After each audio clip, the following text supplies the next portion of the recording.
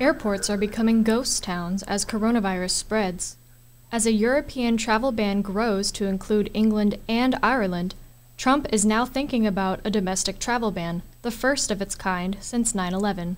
And we're working with the states, and we are considering other restrictions, yes. States like New York, New Jersey, and Connecticut have banned gatherings over 50 people, including at bars, gyms, and movie theaters.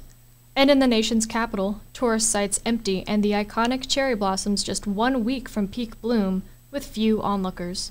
Sarah Atchison for Just the News.